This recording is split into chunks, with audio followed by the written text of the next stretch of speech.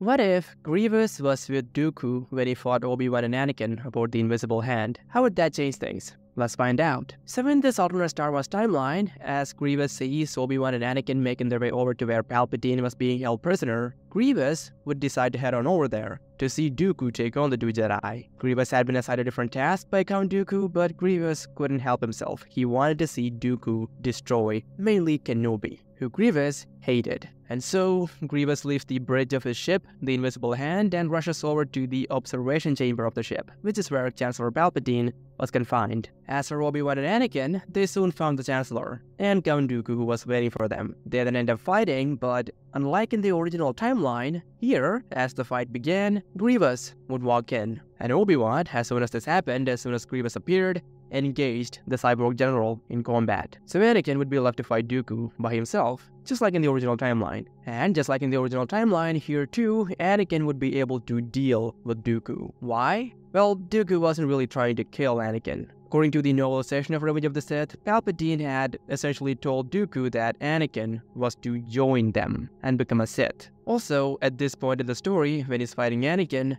Dooku believes that the plan is for him, Dooku, to stay a prisoner on Coruscant until the Jedi were eliminated by Palpatine. So, because of all this, in this new timeline as well, Dooku goes easy on Anakin, and as a result, Anakin ends up cutting off Dooku's hands and placing Dooku's head between two lightsabers, one of which was Dooku's own Crimson Saber. As for Obi-Wan, however, here he would not be knocked out by Dooku, because Obi-Wan was busy with Grievous. This fight between Grievous and Obi-Wan would go similar to how it did in the original timeline. Grievous would take out his four sabers and try to use the Jedi arts that he learned from Count Dooku, but Grievous would fail miserably, and Obi-Wan would leave the cyborg general dismembered and on his back, unable to move. Grievous' defeat here would come easier than it did on Utapau, because unlike on Utapau, Grievous wouldn't be able to run away on a wheel bike here. Anyways, as soon as Grievous was dealt with, Obi-Wan would turn his attention to Dooku and Anakin. At this point, Obi-Wan would see Anakin disarm Dooku and hold Dooku's head between two lightsabers. Obi-Wan would then rush over to Anakin and proclaim to Dooku that he is now under arrest. Following this, Anakin would lower the sabers, and the Chosen One's eyes would now fall upon the dismembered Grievous. This would bring a smile on Anakin's face. "Looks like you entered the War, Master," Anakin would say. "I managed to deal with the apprentice, Anakin. You dealt with the Master," Obi-Wan would say, looking at Count Dooku. Then, following this exchange, the two Jedi would direct their full attention to Palpatine, and Anakin would undo the Supreme Chancellor's restraints. Palpatine would seem very happy to the two Jedi, but in reality, Grievous had just complicated things a little for Palpatine. But the Sith Lord had of course planned for this scenario. Palpatine had told Dooku that he would be kept safe as a prisoner on Coruscant, till he, Palpatine, dealt with the Jedi through Order 66, so even here, as far as Dooku was concerned, all was going according to plan. And as a result, there was no chance of betrayal from Dooku. As for Grievous, well, he was disposable even at this point. This is evidenced by the novelization of Revenge of the Sith, where after killing Dooku, Palpatine suggests Anakin kill Grievous as well. So Grievous meant nothing to Palpatine. But in this timeline, Grievous is arrested and not killed, as Obi-Wan only dismembered and completely immobilized the cyborg, leaving him alive. This would be an unwanted complication, but at the end of the day, Grievous didn't know Palpatine was Sidious, and so Palpatine did not believe Grievous' capture to be a huge issue.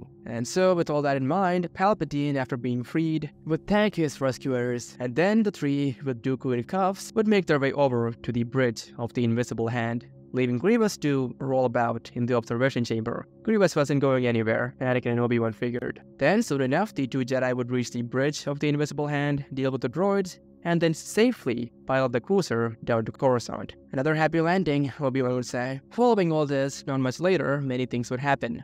Dooku and what was left of Grievous would be transported to the Republic Judiciary Central Detention Center, which was a high-security prison on Coruscant, where the two disarmed generals of the Separatist Army would be kept under tight security. And in the meantime, an emergency session of the Senate would be called to discuss the recent developments. Palpatine, now realizing he needs to justify holding on to his emergency powers, would state, with noticeable regret in his voice, that the war will not end till the Separatist leaders have been captured, the likes of Newt Gunray. This, most of the Senate would find reasonable. Later, as Sidious, Palpatine would have all these separatist leaders move to Mustafar. Grievous wouldn't be able to keep Utapau a secret for long. Palpatine knew this. So, to keep these separatist leaders safe until he has no use for them, Palpatine, or Sidious, has them moved to Mustafar in the Outer Rim. And following this, Palpatine would also directly direct the separatist war efforts. Palpatine does this because he needs to make it look like the separatist command structure has not been completely destroyed, to keep the facade of the war going. And on top of that, Palpatine also needed to keep the Jedi as far away from Coruscant as possible, especially the likes of Yoda. So even here, given the complications that Grievous introduced, all would be proceeding as per Palpatine's designs. As for Anakin Skywalker, the Chosen One, after the whole ordeal with Dooku and Grievous, he would meet with Padme, and Padme would tell him that she is pregnant, and Anakin would react the same as he did in the original timeline. And later that night, again like in the original timeline, Anakin would get a vision, and in it he would see Padme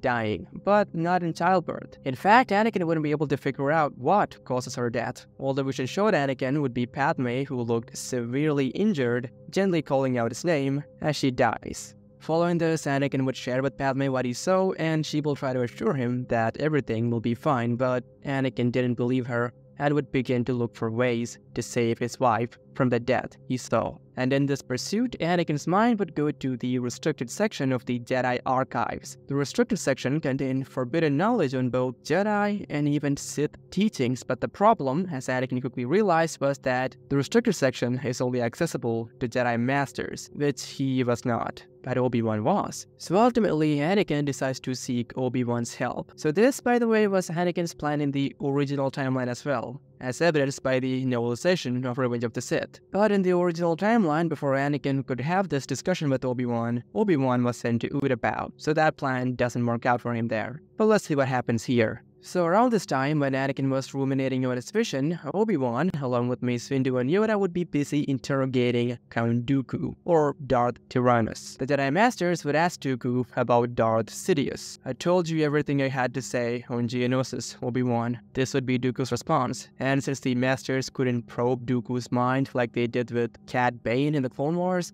the Masters would move on to Grievous. Grievous would also refuse to talk, but unlike with Dooku, the Masters would be able to force Grievous to speak with the Force. And as a result, the Jedi would learn from Grievous that Sidious is indeed behind the Separatists, and that Utapau was probably where the Separatist leaders were heading out in, because by now, Sidious has probably moved them. Yoda would quickly figure this, but still, battalions of clone troopers would be dispatched to Utapau just to make sure. So basically, in this timeline, Obi-Wan would have no reason to leave Coruscant. Also, the Masters would ask Grievous who Darth Sidious is, but they would quickly find that Grievous has no idea as to the real identity of Darth Sidious. Anyways, the following day, Anakin would make his way over to the temple from Padme's apartment in the Senate District on Coruscant. And once in the temple, Anakin would soon find Obi-Wan. But just like in the original timeline, before Anakin could present the issue of accessing the restricted section of the archives, Obi-Wan would tell Anakin that the Chancellor has requested his presence, forcing Anakin to postpone the talk he had planned with Obi-Wan. As for the information gleaned from Dooku and Grievous, Anakin wouldn't care much, and Obi-Wan would notice it. Something was troubling his former apprentice, Obi-Wan would think, but Obi-Wan would not press Anakin to talk about it. Anyways, shortly thereafter, Anakin would be in Palpatine's office. So Palpatine's intentions here is the same as it was in the original timeline, to drive a wedge between Anakin and the Jedi. So to do this, Palpatine tells Anakin that he is appointing Anakin as the Chancellor's representative on the Jedi Council. This would bring a lot of joy to Anakin because Anakin believes that he will now be made a Master, which means he will soon be able to access the restricted section of the Jedi archives without involving Obi-Wan. But the Council, of course, denies Anakin the rank of Master, and then the infuriated Anakin is asked by Obi-Wan for the Council to spy on the Chancellor, as the Council believes something to be out of place with Palpatine, with the Chancellor appearing to be in no mood to give up his emergency powers, and Anakin reluctantly agrees to this request by the Council. Also, like in the original timeline, here too Yoda goes to Kashyyyk, since at this point the Jedi Council believe the war to be still going on under Darth Sidious's command. But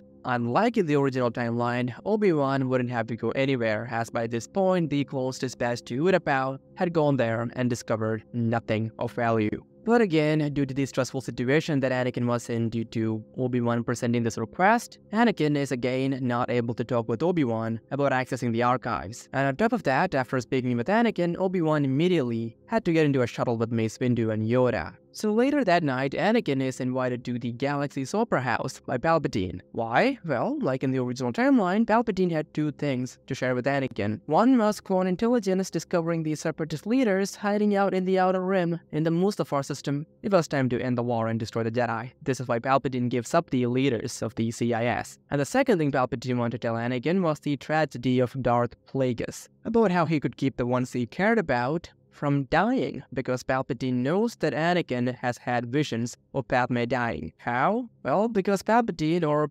Sidious, had visions of the same. He was an extremely powerful Force user, so he too had visions of the future. And that, coupled with Palpatine sensing the fear of loss from Anakin, it wouldn't have been hard for the Dark Lord of the Sith to summarize that Anakin too has seen visions of Padme Amidala dying. And also, like mentioned in the novelization for Revenge of the Sith, Palpatine has known for some time now of Anakin and Padme's secret marriage on Naboo. But anyways, due to Palpatine's manipulations here, Anakin comes to believe that the dark side is how he might be able to save Padme. Also, as for why Anakin doesn't question Palpatine's knowledge of the Sith, well, that is because Sidious had implied that he's been researching the Sith for a while at this point. This too is mentioned in the novelization. So after the meeting with Palpatine, Anakin would share the possible discovery of the Separatist leaders with the Jedi Council, and immediately following this, clones would be sent to Mustafar under Kit Fisto to destroy the droids there and arrest the Separatist leaders, if they are indeed present on Mustafar. Obi-Wan is not sent to Mustafar for this task because the reason why Kenobi was sent after Grievous was because of his past experience fighting the cyborg general. So to simply arrest the Separatist leaders and deal with some droids, Obi-Wan was not necessary. So when Master Kit Fisto volunteered for this task, the Council did not oppose. And following this session of the Council, Anakin and Obi-Wan would talk. Unlike in the original timeline, since Obi-Wan is not going anywhere, Anakin would hold off his apology to Obi-Wan for later. As the Chosen One had far more pressing concerns on his mind, he needed Obi-Wan's help with accessing the archives, and they were both finally in a position where Anakin could talk about this with his former master. And so Anakin would begin. I've been having visions again, Obi-Wan,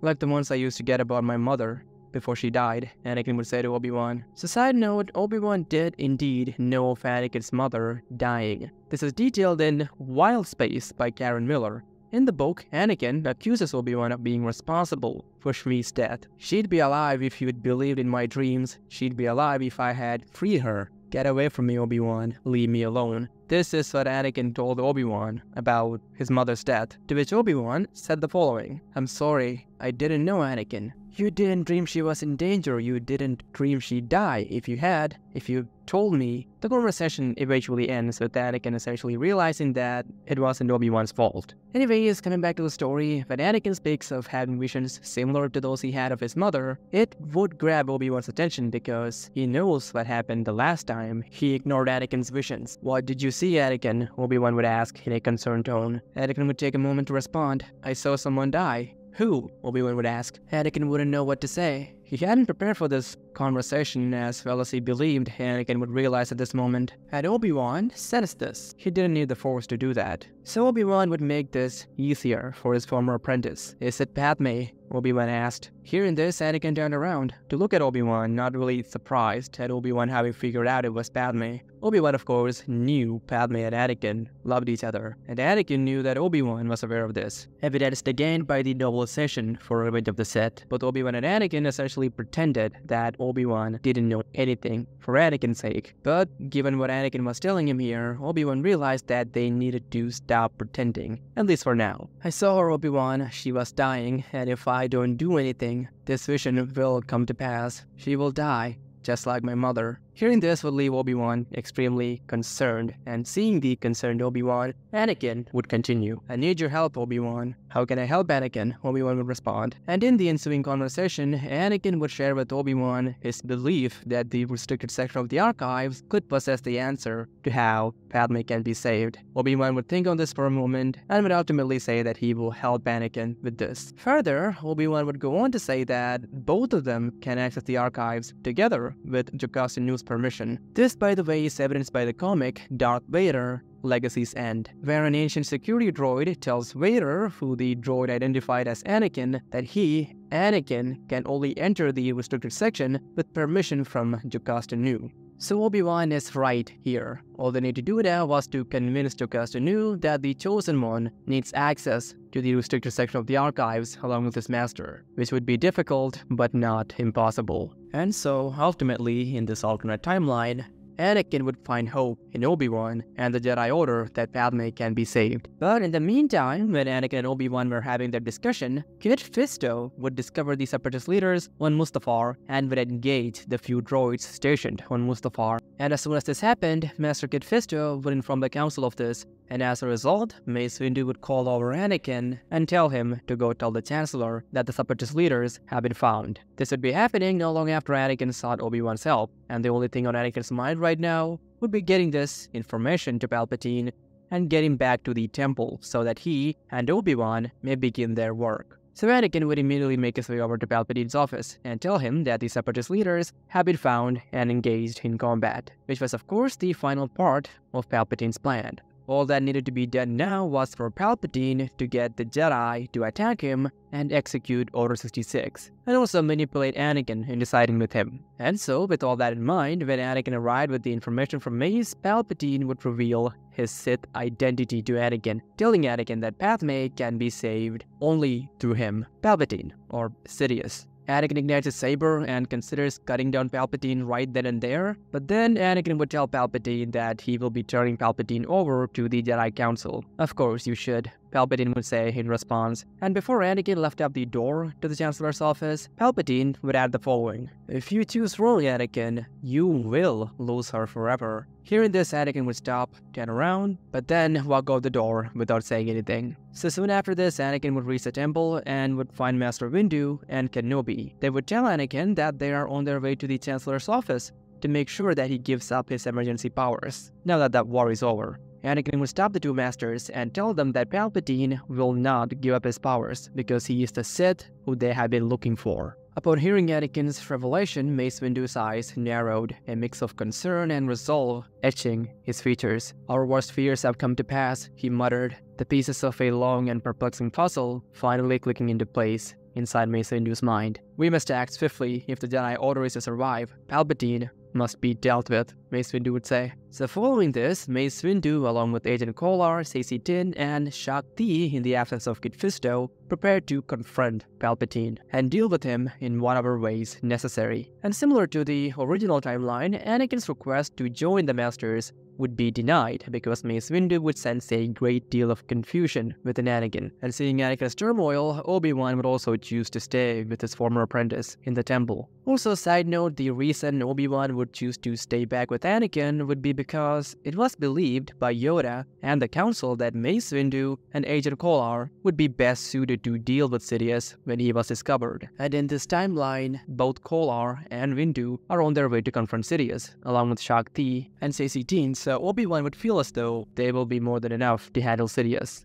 And so with all that decided, after telling Obi-Wan and Anakin to inform Yoda of this development, the Masters flew away on their shuttle to end the Sith. But just as this happened, Anakin received a transmission on his comlink. Obi-Wan, who was momentarily lost in thought, didn't pay close attention to what the transmission was about. However, its effect on Anakin was hard to ignore. Obi-Wan saw Anakin's face go pale, and then the Chosen One ran to his speeder without saying a word. Puzzled and concerned by this sudden change in his former apprentice's demeanor, Obi-Wan followed Anakin, asking what was wrong. Anakin still didn't respond, and Obi-Wan could sense the maelstrom of emotions Anakin was experiencing. Soon after, Obi-Wan was essentially forced to jump into a speeder with Anakin, and the speeder departed the temple with extreme speed. So a short while after this, after Obi-Wan and Anakin left the temple, the Masters, Mace, Kolar, Shakti, and Saesee Tiin arrived at the Senate building and made their way into the Chancellor's office. As the confrontation at the Chancellor's office intensified, the Jedi Masters stood ready to carry out their grave task. "In the name of the Galactic Senate of the Republic, you are under arrest," Chancellor Mace Windu declared. "Are you threatening me, Master Jedi?" Palpatine responded.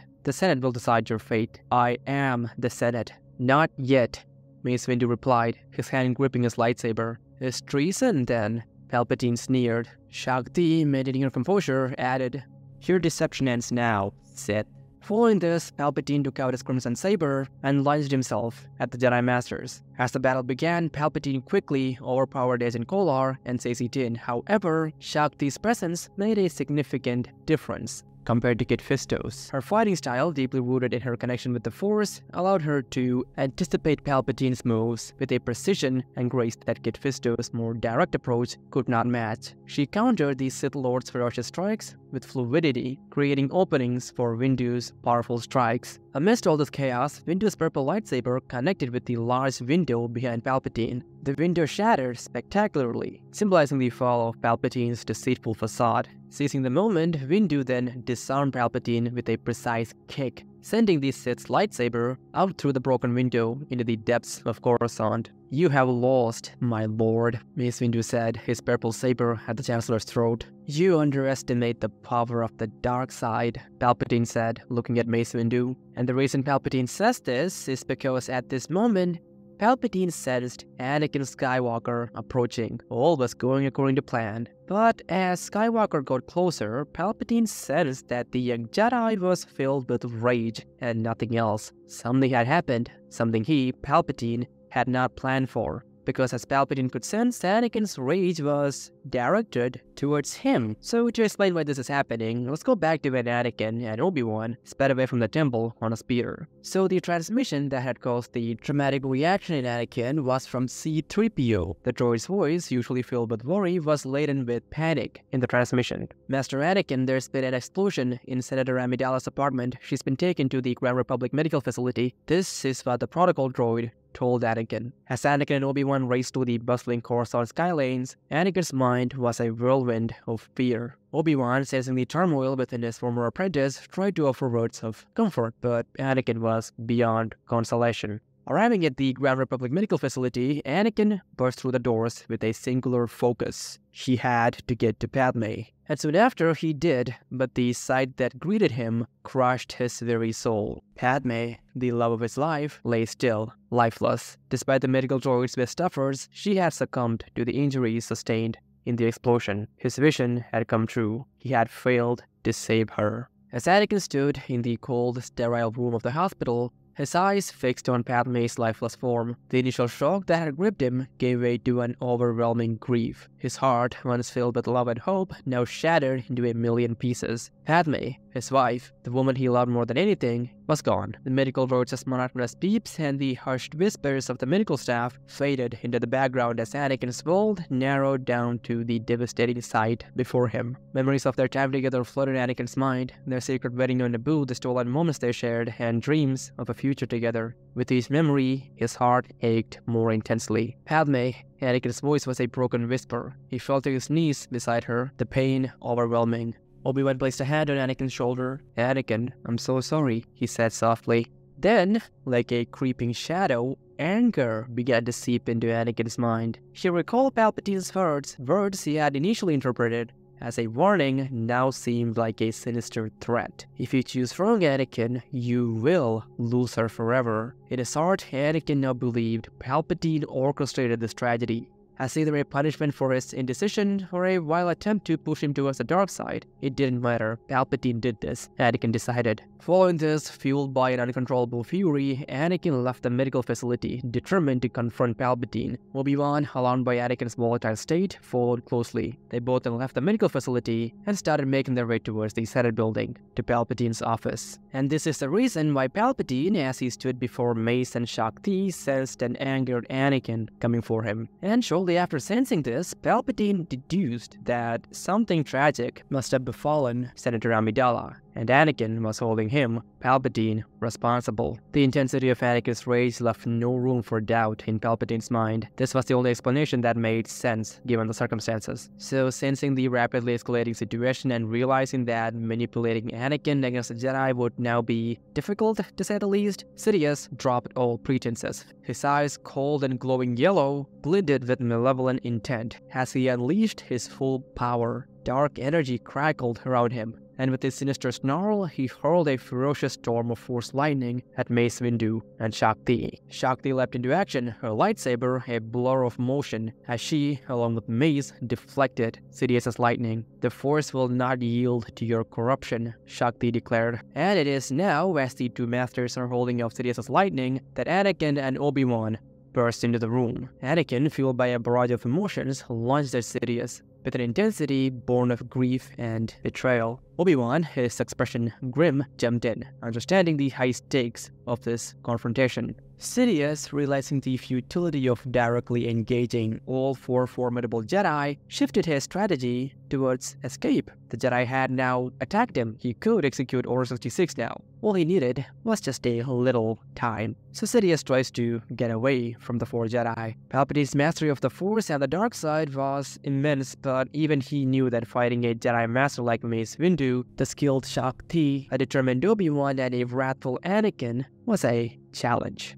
However, Palpatine's plans to get away were met with immense resistance. The Jedi were relentless. Shaak Ti and Mace coordinated their attacks to block Sidious's path, while Obi-Wan and Anakin pressed forward, cutting off any escape. Sidious's Force lightning, though powerful, was not enough to fend off the combined might of all four Jedi. Cornered and desperate at this moment, Sidious resorted to manipulation again, his voice dripping with deceit. "Anakin, you are being deceived. They want to destroy the Republic, destroy us. They're lying to you." In response, Anakin, pausing briefly, looked at Sidious with a mixture of anger and confusion. The Chancellor's words momentarily conflicted with the swirling chaos of emotions within Anakin, but Obi-Wan's voice quickly broke through the turmoil. "Don't listen to him, Anakin. He's trying to manipulate you. He always has." Mace Windu, seizing the moment, added, "Anakin, he is the traitor. Don't listen to him." As a response to all this, Palpatine tried to spew more deceitful words, but suddenly the Dark Lord of the Sith felt a strong grip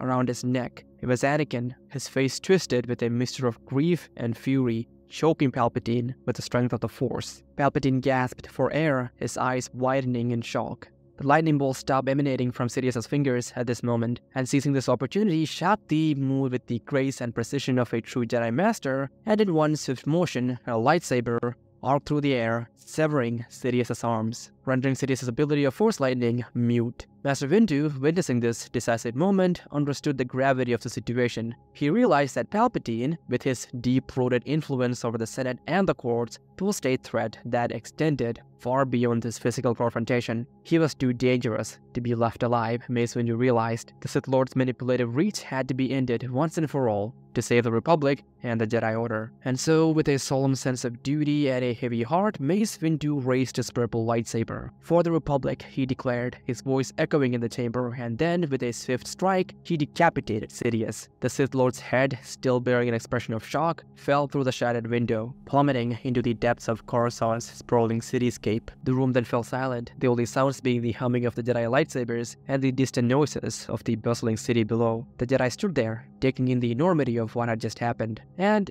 it is only now, after he's been decapitated and his head thrown out a window, that Anakin releases his hold on Sidious's decapitated corpse, following which, what was left of Sidious fell to the floor. The Chosen One, having brought balance to the Force, collapsed to his knees, the weight of his actions and the loss of Padme crashing down on him at once. Outside, the city of Coruscant continued its eternal hum, oblivious to the pivotal moment that had just occurred in the office of the Supreme Chancellor, a moment that would forever alter the course of the galaxy. In the following days, the Jedi, having been instrumental in the fall of the Sith Lord who had manipulated the highest echelons of power, found themselves at a critical juncture. They surrendered themselves to the Senate, ready to face the consequences of their actions, no matter the cost. Defeating the Sith would be worth any punishment. The Jedi knew this. However, the key to vindicating the Jedi lay to a great degree with Count Dooku, who was still being kept as a prisoner on Coruscant. Initially resistant to comply, Dooku was a broken man. His dreams of Sith glory had been shattered.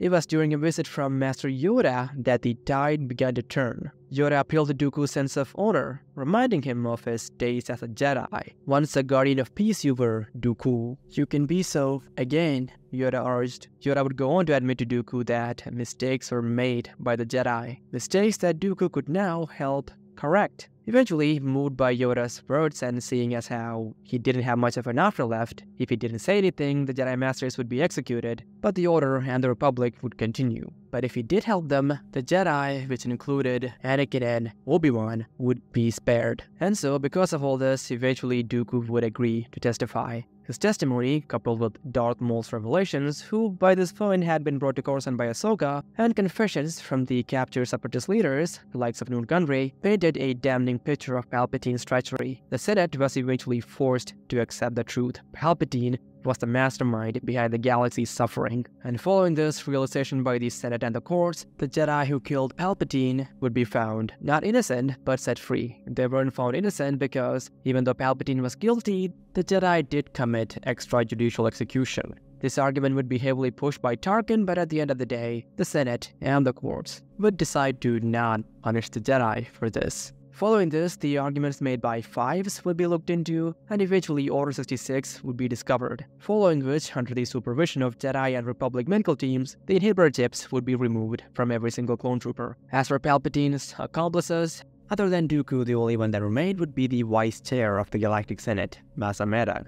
And so because of this, Mas Amedda would be interrogated and would be tried after being found an accomplice to Palpatine. Meanwhile, Ahsoka Tano, who had faced and defeated Maul, a Sith Lord, decided to rejoin the Jedi Order. And just like Obi Wan, Ahsoka too would be knighted for defeating a Sith Lord. Also, Ahsoka's decision to stay with the Jedi was not solely for the Order, it was for Anakin. She chose to remain by his side as a pillar of support in his darkest hour. And also, in the end, Anakin was given the rank of Master.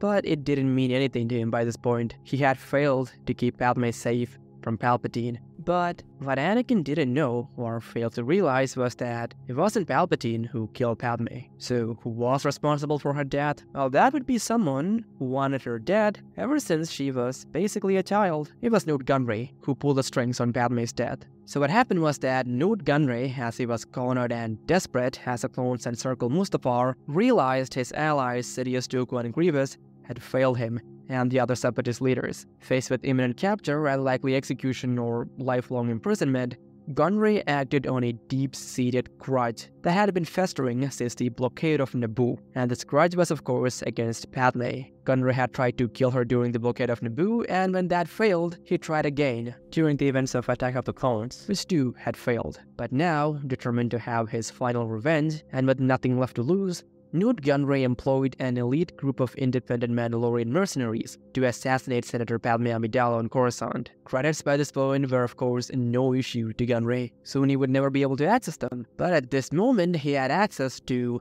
vast quantities of wealth, so he used that to enact his revenge. These Mandalorians, which were distinct from those involved in the Siege of Mandalore, were notorious for their skill and unyielding loyalty to their contract. Their professionalism ensured that the true instigator of the hit, Newt Gunray, would remain obscured. They executed their mission on Coruscant with lethal precision, leading to the tragic death of Padme. This is what Anakin saw in his vision. As for Gunray, following his capture, he was put on trial for his pivotal role in the Separatist movement and the countless deaths resulting from the Clone Wars. His trial was a significant event, marking the Republic's efforts to bring those responsible for the war to justice. Gunray was eventually found guilty of numerous war crimes and atrocities, reflecting the immense suffering he had helped cause across the galaxy. But still, Gunray's involvement in the assassination of Padme was never revealed. As a result, Gunray's sentence, though severe, was based solely on the enormity of his crimes during the war. As part of his sentence, Gunray was condemned to life in prison. Death would have been far too easy of a punishment. Gunray's sentence had also stipulated that he would never again see daylight, confined perpetually to a high-security cell. And so, in the end, Newt Gunray, for all his crimes proven and unproven,